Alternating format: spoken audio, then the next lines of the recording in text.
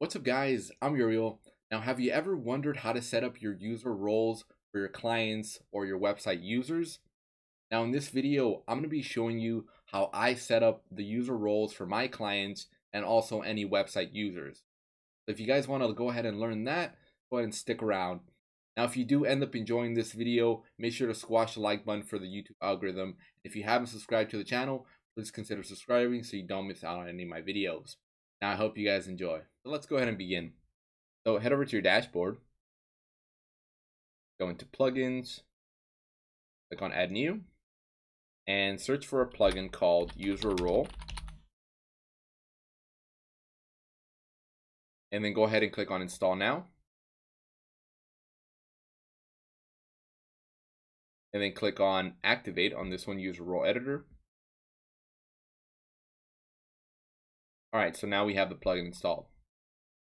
Head over to users and then go to user role editor. All right, and we're gonna go ahead and just create a new user role for our client. So I'm gonna go ahead and just click on add role, and we're gonna call this client. You can just call it client, and at least for the role name, and then the display name is gonna be called client role. And then I'm gonna go ahead and copy my editor. So basically the same permissions that I have set up for my editor, I'm gonna have those set up for my client. But I'm gonna go ahead and just change those around, and I'll show you guys how to adjust those. Then I'm gonna click add role. So if you do have this issue where it says role name ID must contain line characters, dots, whatever. So anyway, if you're having this issue, you need to go ahead and remove this space right here. So just in case you have a little space, so remove that and then click add role. There we go. So now our role is added. And as you can tell, we have our client role selected here. And I'm going to go ahead and start from this general. And we're going to start from there and go down. So on general, I usually like to leave this as is. Everything looks fine. They can manage categories. They can manage links. They can moderate comments. They can read unfiltered HTML. That isn't really important. Let's just move that there. They can upload files. That's good. And then we're going to go into themes. So I usually don't give them permissions to any themes. I don't even want them to be able to view the themes. So I always have these unchecked. And then posts, I give them the permission to, they can delete their own posts. So that's fine. This is all good. So I usually leave this as is. And then pages. This is something that I sometimes have this checked just in case if the client is more, if they do have some experience with WordPress, and I'll leave this checked, they can delete pages. But if they don't have any experience with WordPress, I'm just going to leave that unchecked just because sometimes some clients don't know what they're doing. So I usually just keep that unchecked just in case they delete something and then they have those issues, right? So I usually just leave that how it is, just unchecked there. And if it's checked for you, just uncheck it. That's something that you want to do. And everything else is good. You can go and edit pages and stuff like that. That's fine. And then on our plugins, I always leave this unchecked. I don't even want them to see the plugins at all. So that's something that I always do. Now that just depends on your client. If your client does want those capabilities, they will probably email you or something, and you can go ahead and add that. But if you just want to give access to your client completely, and if this is just a website you're going to give them and then never talk to them again, I wouldn't even add user roles. I would just give them complete administrator access and just walk away if you're never going to have any contact with them. But if you're going to be maintaining their website, definitely you want to set this up for sure. So for your users here, so I usually have this unchecked. I don't want them to be able to add a user or anything like that. I kind of want them to communicate with me whenever they want to add users, because I don't want them to create someone random and then maybe they might mess something up on the website and then we might have issues in the future. That's why I always want them to let me know if they want to add a user. That is something that you can add in your maintenance package or whatever that may be. And then this is pretty much just the same as posts and pages. It's literally the exact same settings there. So I usually just leave that how it is. This is all the same. This is just if you have the header footer blocks. So I'm going to go ahead and remove this because I don't even want them to touch the header footer blocks. That's if you're using that plugin. If not, don't even worry about it.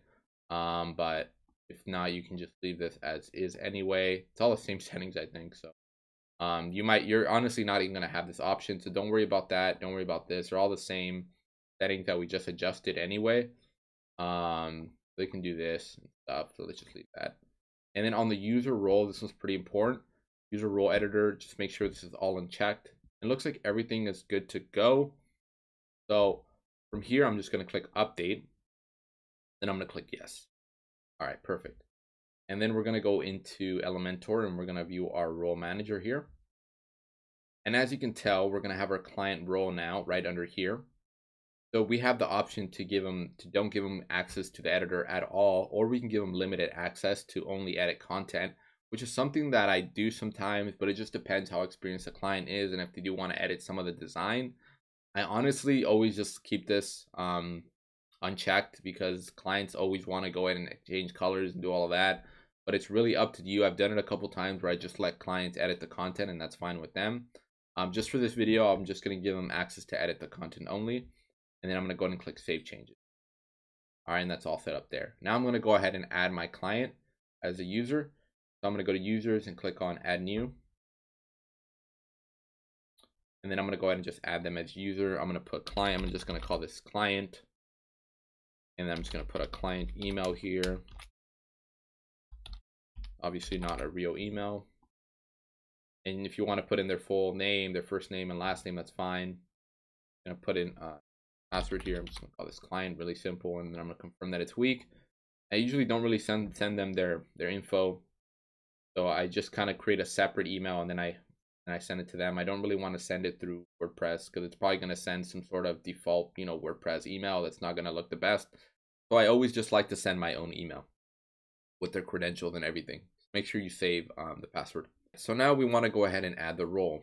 So go ahead and choose your client role. That's one that we're going to be using.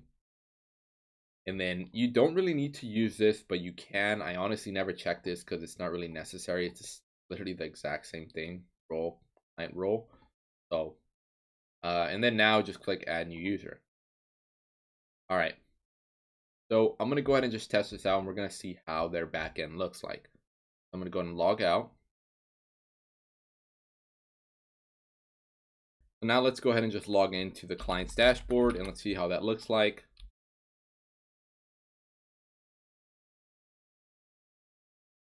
Go to the dashboard here. And there we have it. They only have options to post, media, pages, comments, templates, profiles, tools, settings.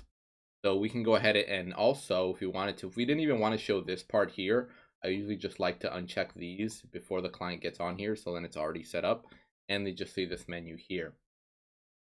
That's pretty much how I would set that up for your client. Just make it really easy for them. Then whenever they go to the pages, they can click edit with Elementor, but they'll only be able to add content and add images, and they won't be able to change any of the design here. So as you can tell, if I click on any of this, I'll just be able to click on this and then change these out. Be able to click on the text and just change the text. You can tell I don't have my style or my advanced on here, none of those tabs. Now that's all set up there. Now if you guys did enjoy this video, go ahead and squash the like button for the YouTube algorithm. And if you haven't subscribed to the channel, please consider subscribing so you don't miss out on any of my videos. I'll catch you guys in the next one.